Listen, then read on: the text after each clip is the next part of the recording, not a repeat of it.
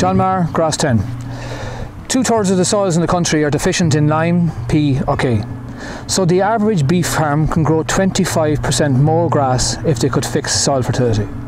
This is worth about €100 per acre additional profit, simply because the grass goes down the throat of the animal and lowers the costs of beef production. So where do we start in terms of proving soil fertility? We start with first knowing where we are. And that's carrying out a soil test in the months of November, December, January, or even early February. And at that time, doing that soil test will tell you where you are in terms of P, K, and lime status. And the first step then, after knowing where you are, is to fix the pH on the farm by spreading lime. When the soils are very, very acid, the environment that the grass grows in is quite hostile. And unfortunately, when the lime requirement is high and your soils are very, very acid, the P in particular can get locked up by the soil.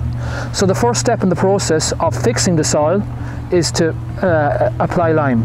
And this, for the average farmer, would be about 2 tons of lime per acre every 4 to 5 years. The next thing then is to try and fix the P and K. And really we want it index 3, because if we're at index 1 or 2, that means our soils are very deficient in P's and K's.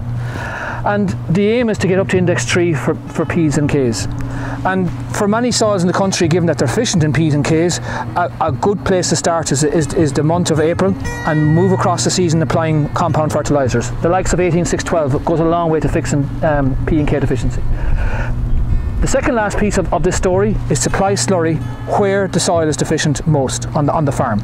And the only way of knowing that is to carry out the soil test. So the slurry goes to the areas where the P and K deficiency is worse. Finally then is a matter of getting the balance of fertiliser right. So if you are very deficient in P's and K's, products like 18-6-12 work well. If you're very deficient in K, products like 20-0-19 work well, or spreading muriate of potash at the end of the year. K, muriate of potash, can be spread all year round.